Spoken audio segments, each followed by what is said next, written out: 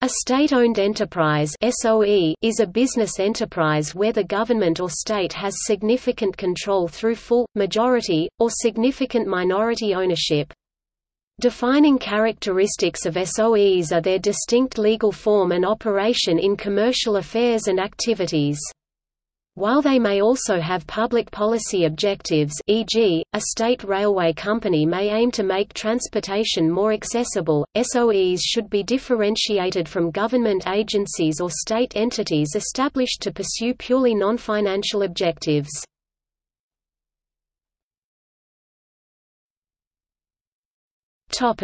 Terminology. The terminology around the term state-owned enterprise is murky. All three words in the term are challenged and subject to interpretation.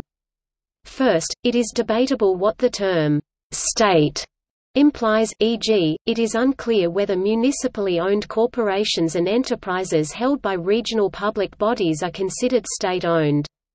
Next, it is contestable under what circumstances a SOE qualifies as «owned» by a state. SOEs can be fully owned or partially owned. It is difficult to determine categorically what level of state ownership would qualify an entity to be considered as state-owned, since governments can also own regular stock, without implying any special interference.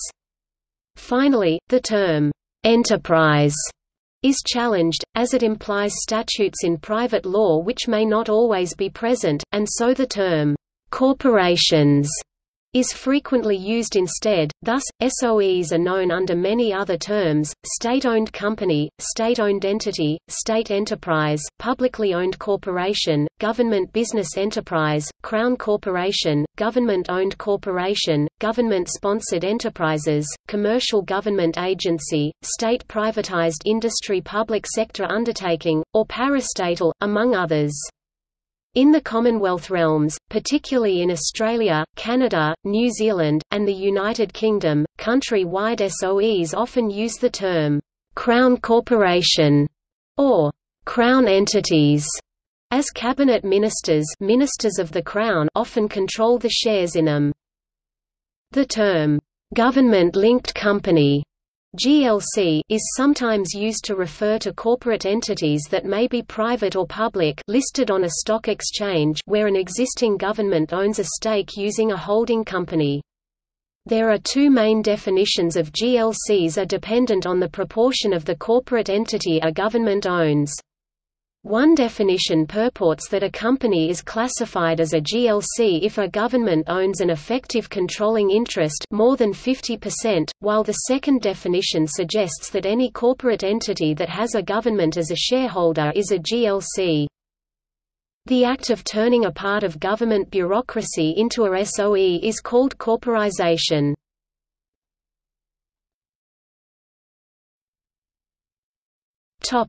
Use.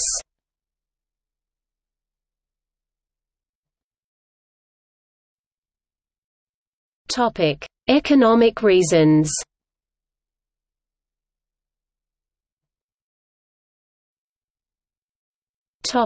Natural monopolies. SOEs are common with natural monopolies, because they allow capturing economies of scale while they can simultaneously achieve a public objective. For that reason, SOEs primarily operate in the domain of infrastructure, e.g. railway companies, strategic goods and services, e.g. postal services, arms manufacturing and procurement, natural resources and energy, e.g. nuclear facilities, alternative energy delivery, politically sensitive business, broadcasting, banking, demerit goods, e.g. alcoholic beverages, and merit goods, healthcare.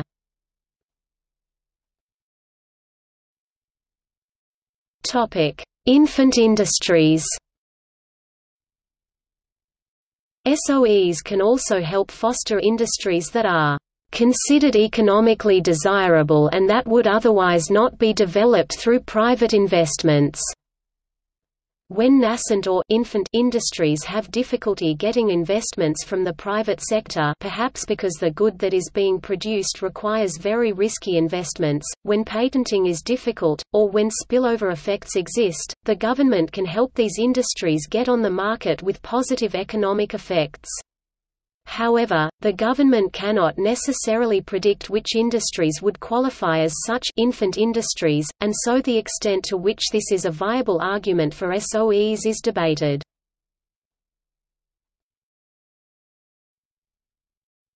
Topic: Political reasons. SOEs are also frequently employed in areas where the government wants to levy user fees, but finds it politically difficult to introduce new taxation. Next, SOEs can be used to improve efficiency of public service delivery or as a step towards partial privatization or hybridization. SOEs can also be a means to alleviate fiscal stress, as SOEs may not count towards states' budgets.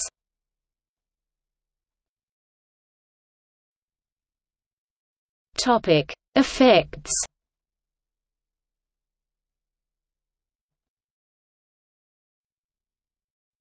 Topic: Compared to government bureaucracy.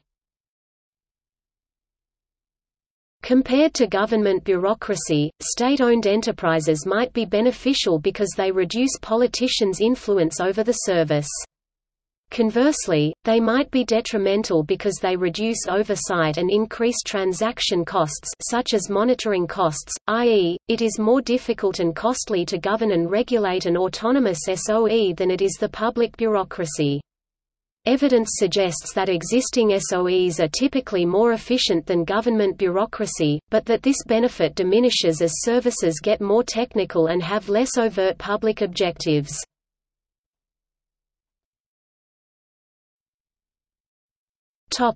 Compared to regular enterprises. Compared to a regular enterprise, state-owned enterprises are typically expected to be less efficient due to political interference, but unlike profit-driven enterprises they are more likely to focus on public objectives.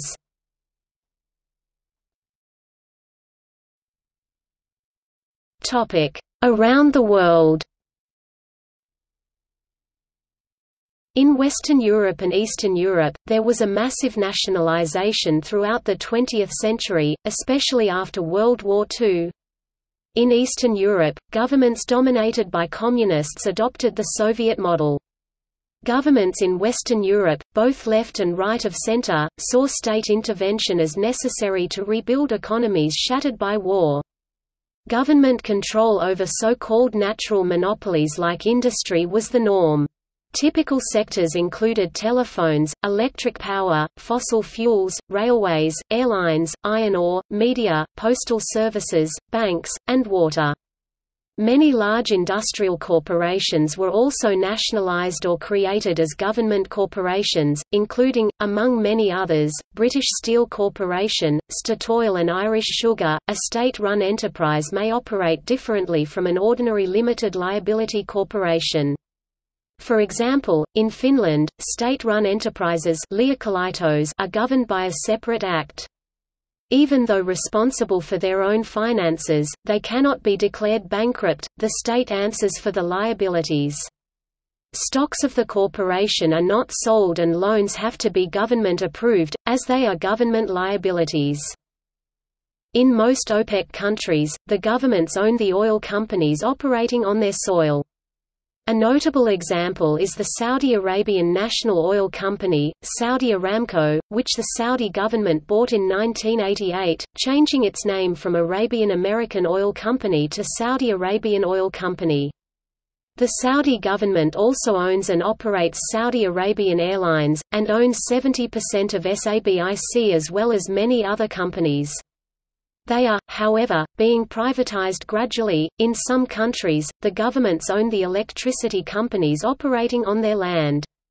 A notable example is the Sri Lanka Ceylon Electricity Board Lanka Electricity Company Private Limited, which the Sri Lankan government operates.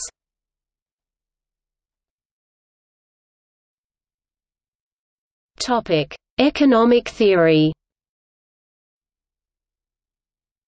In economic theory, the question of whether a firm should be owned by the state or by the private sector is studied in the theory of incomplete contracts that was developed by Oliver Hart and his co-authors. In a world in which complete contracts were feasible, ownership would not matter because the same incentive structure that prevails under one ownership structure could be replicated under the other ownership structure. Hart, Schleifer, and Vishny (1997) have developed the leading application of the incomplete contract theory to the issue of state-owned enterprises. These authors compare a situation in which the government is in control of a firm to a situation in which a private manager is in control. The manager can invest to come up with cost-reducing and quality-enhancing innovations. The government and the manager bargain over the implementation of the innovations. If the negotiations fail, the owner can decide about the implementation. It turns out that when cost-reducing innovations do not harm quality significantly, then private firms are to be preferred. Yet, when cost reductions may strongly reduce quality, state-owned enterprises are superior. Hopper and Schmitz 2010 have extended this theory in order to allow for a richer set of governance structures, including different forms of public-private partnerships. See also